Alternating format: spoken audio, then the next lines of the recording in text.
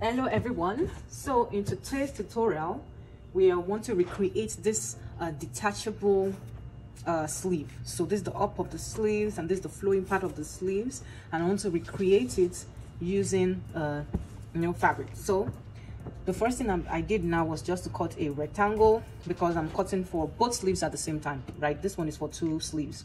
Now what I want to cut now is this upper part, the part that is going to hold from the bicep to the wrist, right? So from bicep to wrist, this is the upper part from here to here. I'm cutting that first.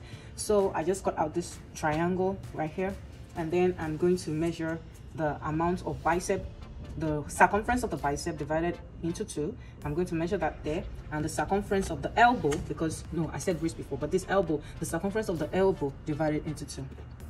Okay, and that this fabric stretches a little, so it's supposed to stretch a little across the grain. So when you are cutting your fabric, make sure, especially if it's a 2-way stretch, make sure that the stretchy part is the one that is going around or across the arm, okay?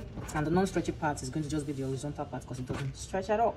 All right, so what I'm going to do now is to put my elbow measurement. The elbow measurement is 10 divided by 2 is going to be 5 inches, and then I'm going to add let me fold this well again. Then I'm going to add seam allowance to it. So elbow measurement is 5. I'll add 0.75 seam allowance to it. So I'm just going to do 5 divided 5 plus 0.75, and I have that here.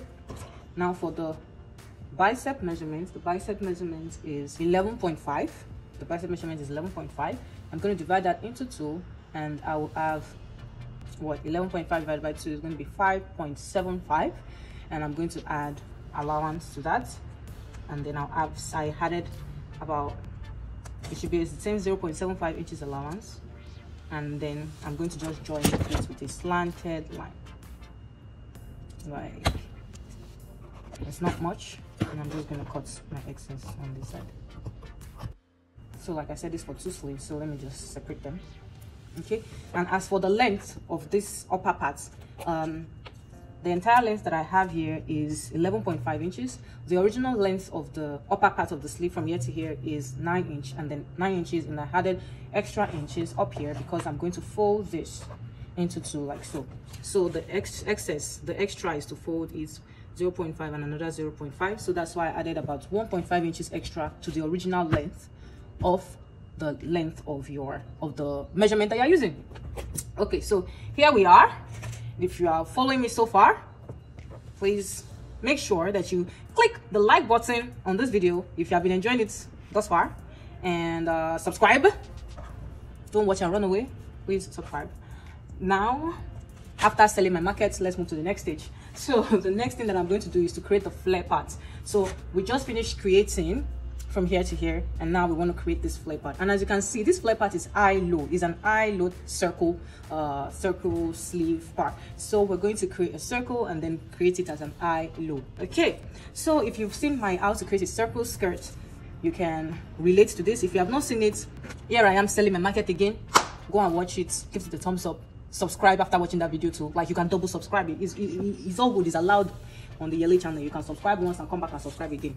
I know it won't be counted twice, but just in case you forgot to subscribe the first time, subscribe again. Okay, so I'm folding my fabric into 2 like this, and then I'm going to fold it into 2 again like this. So I'm folding it into 4 like so, and then I'm going to fold it into 2. Do you get that? I folded my fabric into 4, right? And then I'm going to fold it again into 2. This is because I'm cutting 2 sleeves at the same time. If I was cutting just 1 sleeve, I'll just fold it into 2 and fold it once. But I folded it into 4, and then I folded it now. So now I'm going to be cutting 2 sleeves. So I have 8 pieces, like 1, 2, 3, 4, and another 1, 2, 3, 4 under here. So I have 8 pieces in total. Now, what is the length of the flare that we want? Now, this is the long part, right? It depends on how long you want it to be. You remember that the slim part stops here, so you want the flare part to get to your wrist, and if you want to be overly dramatic, you can get to your to here your finger, or whatever. So for this particular sleeve, the length is going to be, let's say, 18 inches, right? And then it is eye low. The length of the front is going to be the length of the front is going to be the entire length of the rest of the sleeve. All right, so let me reiterate that. I feel like I sort of like put one thing before the other thing. Okay, so the length of the short part should be from your elbow to your wrist. That should be the length of the short part. Then the length of the long part is going to be maybe 8 inches longer than that, because you know you want it to flow like it's, you want the short one to stop here, but you want the bottom one to flow to the bottom. So the length of the short part, like I said, will be from your elbow to your wrist. So I'm going to use 8 inches as the length for the short part, and then I'm going to use, let's say, 16 inches as the length for the long part. So that's 8 inches for the front, 16 inches for the back. So in total it's going to be 24 inches, right? So that is what I am going to cut now. I'm going to cut 16 inches plus 8 inches, which is 24, and divide that into 2. That's 12. Let me say it again. Whatever the length of your short one is, you add it to the length of your long one, and then divide that into 2, and that will be the radius that you use for as your circle. So I'm going to also add a seam allowance of 1 inch, or let me add a seam allowance of 1.5 inches, because I'm going to join it at the top and I'm going to taper it at the bottom. So if I add all of that, I'm going to have like 13.5 inches, and that is what I'm going to draw round about it. Okay, so let's say it's 13.5, or I can make it longer. Let me just make it long because I have lots of fabric and I like the dramatic effect. So let's make it 15. So I'm going to just measure 15 round about it. If there's any mathematical gymnastics that I have performed here today, please let me know so that I can explain in more details in the comment section if you like, if something is not clear or you want me to go over it again. Then after marking it, I'm then going to cut it. Remember, I'm cutting 8 pieces together right now, 8. And the radius that I used is 15 inches. I'm using a radius of 15 inches. You can just stick to my plan. Like you can just do exactly the same thing I did. Your sleeve is still going to be dramatic. You don't even really have to change anything for this flare part. You can only just change this part because your bicep might be different and your elbow might be different. But for the flare part, you can just retain this, just replicate exactly what I did. You will still have your whole dramatic thing. So now, after using a radius of 15 by 15, now what I'm going to do now, I'm going to open my circle like this and turn it into a semicircle, and then I'm going to shift 2 at a time. Remember, I'm working with 2 sleeves at the time right now. So if you're working with 1 sleeve, you just have to shift only 1 at a time. So 2 at a time, I'm just going to move it up like this, right? And then I measure the length between this curve here and this curve here. Once it's up to 8, then I should be fine. Remember, it is 8 inches that is the difference between the top and the bottom. So this is 8, then let me add 1 inch for seam allowance. So this is 9 inches in total. So this is 9 inches in total right here. Can you see the difference now? I folded it back and you can see that this is the first one. This is going to be the higher one, and this is going to be the lower one. Higher one, lower one. Now the next thing is for us to cut the hole, this hole that the sleeve is going to be attached to. Like this upper sleeve is going to be attached to this hole. So now we have to cut it. Now a way that you can do that is to also fold this into 4 like this and place it here, and then just cut your hole. Or another method that I really prefer is to just divide this circumference, whatever the circumference is here, divide it by 6.28. So right here I have about no, this is not the circumference. I have this circumference, this 5.5 multiplied by 2 is 11. If I divide 11 by 6.28, I should have about 1.5. So I'm just going to use a circumference of 1.5 here.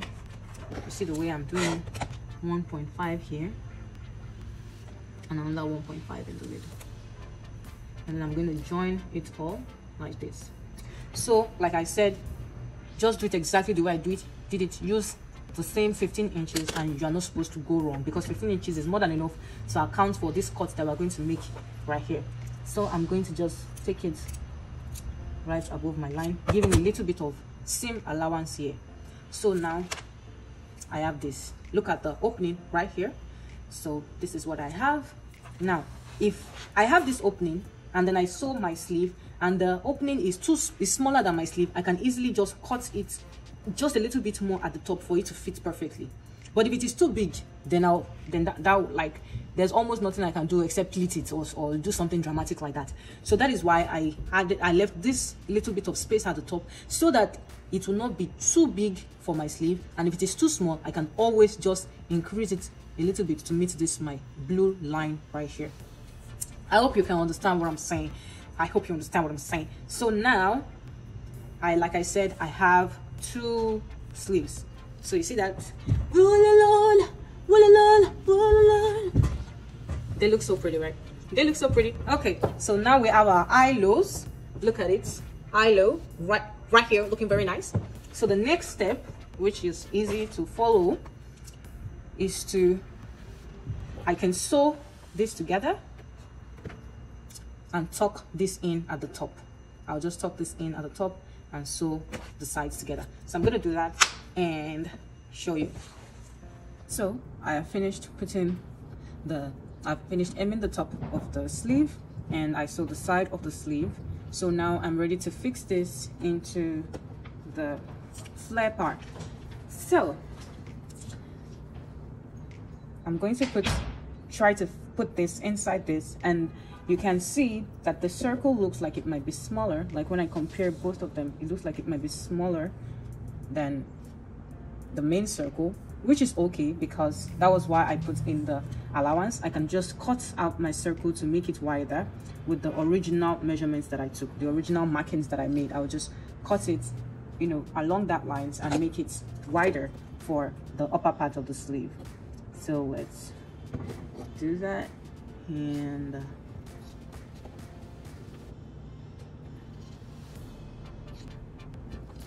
see the way I'm cutting it.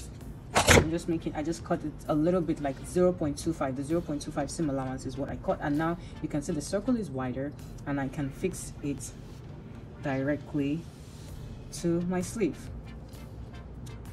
Yeah, so now what I'm going to do is to set my sleeves correctly to make sure that the seams are facing the correct side. So I have my eye low like this, right?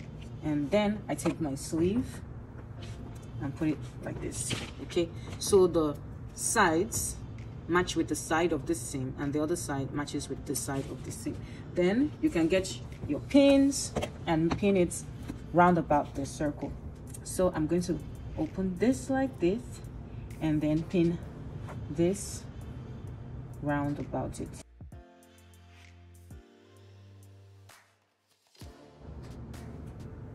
Okay, so I've pinned it roundabout, and I'm going to take it to my sewing machine and sew it. Now, if you have a serger, you can use a serger to serge this part. And if you don't have a serger and you are using a regular sewing machine, you can just change your switch to a zigzag stitch and then sew this with a zigzag so that it can retain its stretch. Because if you use a straight stitch, the stretch of the fabric will not be retained. So take this to a sewing machine, use a zigzag stitch, and if you have a serger, just serge it. And our sleeve will be almost done.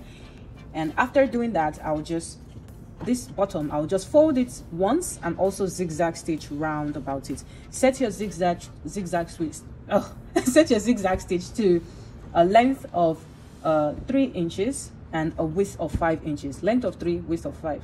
When you do that, you're going to be able to get a nice zigzag stitch to hem the bottom of your flare. And if you don't want to do that, you can always use a bias tape. So you can get a white bias tape and then hem it with a white bias tape.